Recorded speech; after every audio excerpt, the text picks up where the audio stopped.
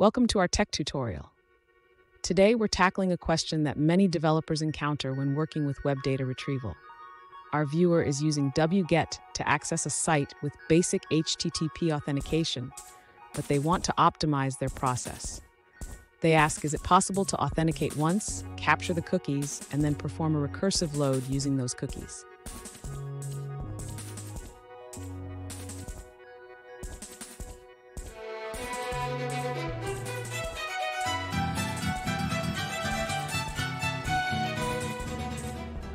Welcome back to another technical video. Today, we'll be going through your question, answering it, and hopefully finding that solution that you need.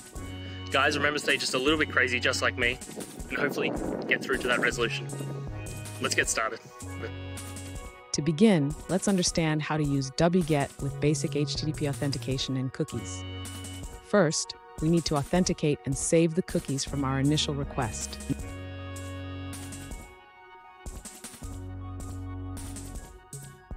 This command will log into the website and store the session cookies in a file named cookies.txt.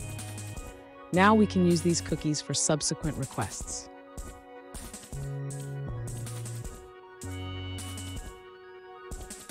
By using the Load Cookies option, wget will send the stored cookies with each request, allowing you to navigate the site without re-entering your credentials.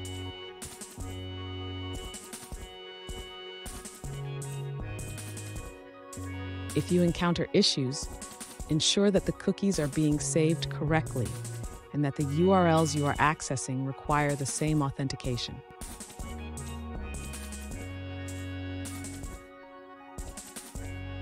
In summary, by saving your authentication cookies with wget, you can efficiently perform recursive downloads without repeatedly entering your credentials.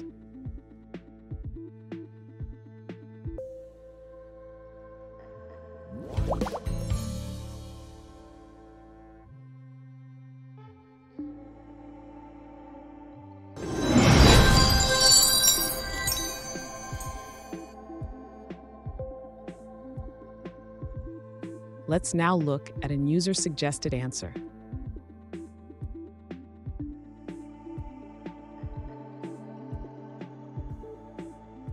HTTP Basic Authentication requires you to send your credentials with every request. Unlike cookie-based methods, these credentials are not stored for future use.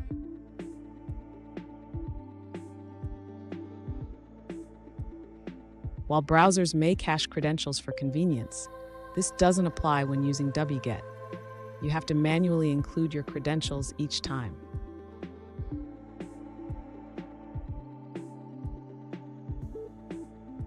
For more details on authentication methods, check out the Hypertext Transfer Protocol Authentication Scheme Registry.